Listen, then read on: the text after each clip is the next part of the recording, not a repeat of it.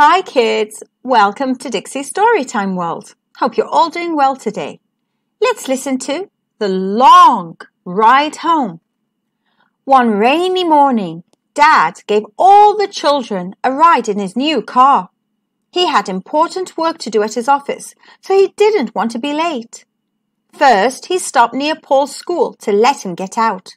"Goodbye, Paul. Have a nice day," said Dad. Next, Dad drove to the kindergarten and stopped by the gate to let Rachel get out.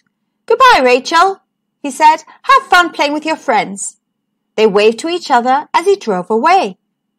Dad looked at his watch because he didn't want to be late for work.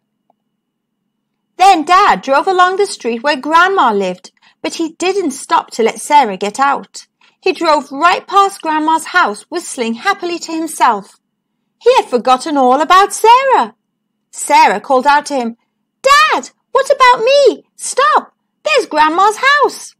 But he was whistling too loudly to hear her little voice.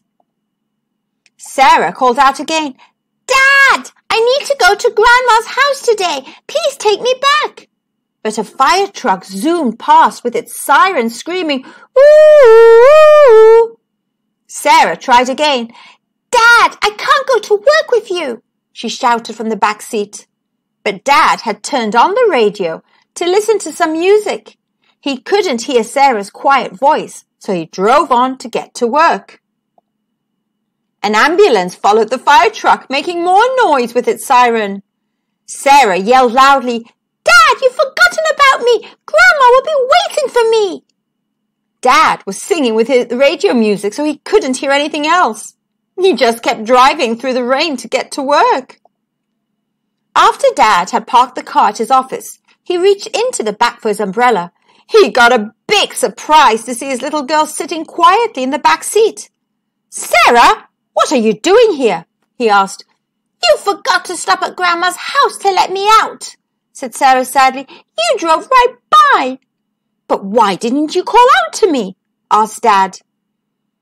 "I tried to tell you," said Sarah, "but you couldn't hear me. First you were whistling. Then there was a noisy fire truck with a siren. After that you turned on your radio. The ambulance had a loud siren too. I tried to shout, but you couldn't hear my voice. I'm really sorry that I forgot to stop," said Dad. "And I'm sorry that I didn't hear you call out." Dad turned the car around and drove right back to Grandma's house. He didn't whistle or turn on the radio. Sarah and Dad sang together all the way. "Now I'll go back to work," he said. "I won't ever forget you again." Now kids, are you a word whiz? Let's read these words together. Nice, office, ambulance, price, race,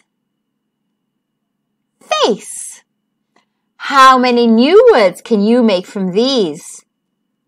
Here, sorry, fun, scream, stopped.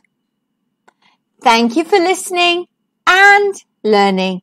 Don't forget to subscribe to my channel so you're always updated on all the new stories.